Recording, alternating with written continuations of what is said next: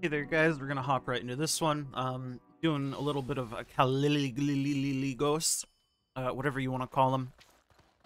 Doing a little kind of tip video since I've had some people ask me, or just say in general, they're not sure how some things here work. Most notably the orb mechanic, which can make this fight a little bit easier. Not that I think this fight is like super hard or anything, but it's definitely annoying. Especially on some classes without a support. And I don't think it's a fun fight, that's for sure. Before we get into the video, though, of course, like it if you want to help out the channel. Dislikes help too, so, I mean, if you don't like the video, dislike it, I don't care. A like is a like, a dislike is a dislike. It's engagement, maybe. And, of course, subscribe to the channel if you haven't. We're going for 1K. We're almost there. New year, new me, or something like that. But now, to the point of the video, Caliligos. This is just going to be one kill we're going to do. And I'm just going to kind of play it out. It's not like a strict guide video or anything. I'm just going to kind of explain what I mean in like a real-time scenario.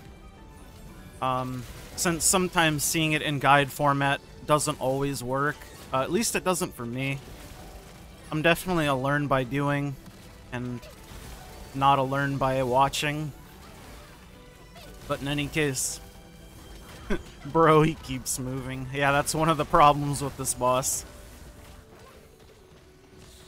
For this, though, this is first pheromone.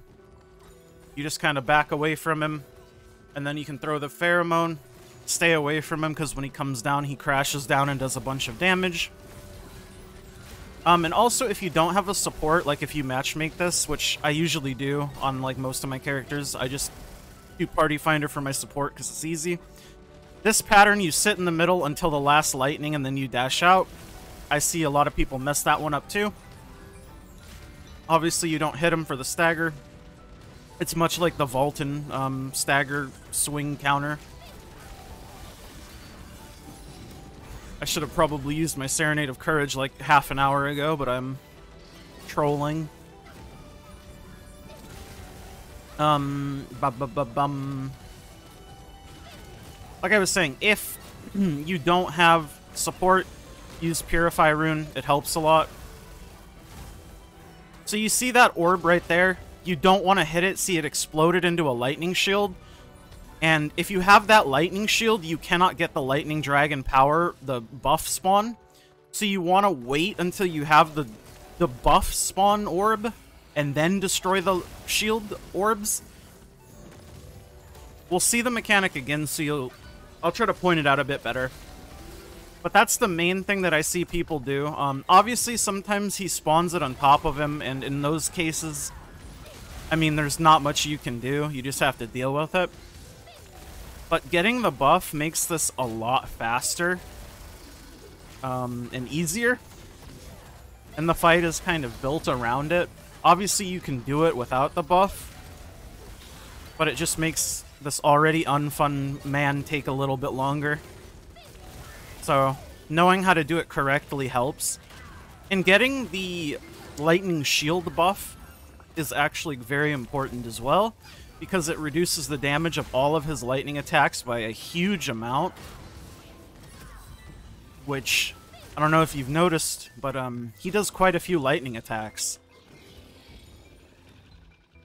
And that's the second pheromone, obviously. When he starts doing that, you just get away from him. Same deal. And then for this, you go in, and you sit in to avoid all the lightning. As a DPS, there's no real good place to stand. The best advice I can give you is try to stick to his ass because of his tail swipe that knocks you down. The one on his back only staggers you a little bit, or paralyzes you, whatever the proper term is. Same deal here, you sit in and then dash out at the end when the last ring pops. If you do it before then, you will get hit.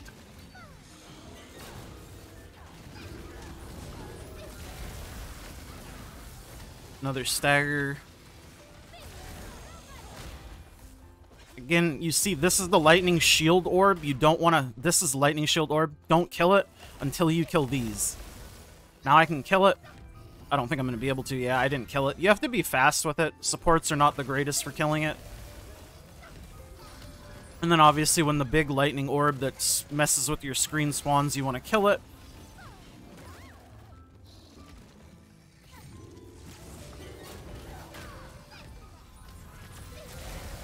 But the buff basically just makes your cooldowns go sicko mode. You can see how much I'm able to spam my abilities. And that's the big thing that people need to try to do right a little bit more. That will significantly help your Caliligos runs.